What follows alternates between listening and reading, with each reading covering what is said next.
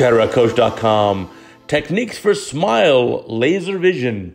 That's small incision lenticule extraction for laser vision correction. Now look at this video here.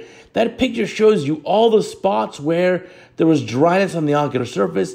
You didn't get good coupling and you didn't get laser delivery. Even this one, look at the area of drop out there of the bubbles. That's the area where it was a little bit dry. Now, our guest surgeon here is Dr. Jinwon Park from South Korea.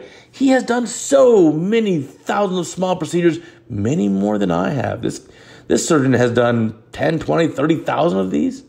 But watch carefully. There's a lot to learn from. So here comes the laser, dialing it into position here. You can see there's the flashing green light. There you can see the cornea. And you want to center this up very nicely using that joystick. And once you get very close like this, beautifully centered, apply the suction, and there's a suction now. Now, the smile laser is the lenticule that's going to be created within the stroma. And there you go, creation of the first side of the lenticule all the way to the end there. And now comes the second part of the lenticule creation above that. And that starts from the center going out to the periphery and a little bit overlapping. Beautifully done. And there's the full lenticule. Now, we've got to extract it. So taking that suction ring away, and let's bring the eye back into focus and watch this technique. So Dr. Park has a beautiful technique here. Now, the correct amount of laser delivery means that you have beautiful separation of the layers and there's no OBL or opaque bubble layer. So now opening up the side little incision here, and notice how he uses that first spatula or instrument to go above and then below. Now this other separator can go again above and go all the way across, and now below and go all the way across as well. And make sure you get all the way to the periphery to fully separated, and then the lenticule can very simply just be brought outside the eye like that, and you're done. That easy. A little bit of stromal flushing or hydration. Let's watch the next case. Same thing here. Flashing light, that's the center. This is the suction ring that you'll see here. I'm going to center this up on the eye. And then we'll put the center of the pupil right where that center of the green flashing light is. And then you basically twist the knob clockwise to bring the laser down. And there it is coupled and center it up, and then hit the button. And boop, there's the suction. Almost, where's the suction? There it is. Now the laser will fire. You step on the pedal. Suction has been achieved. And you can make the first pass. That's the bottom end of the lenticule. The posterior surface of it looks great. And now the laser will do the anterior part. And from inside outwards. And it will overlap it just a hair. Beautiful. And then there's the side cut. Very nicely done.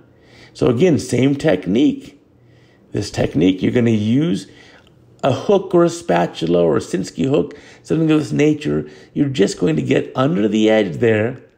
And notice how he'll create a little pocket. And he's dialed in the perfect amount of energy. Perfect.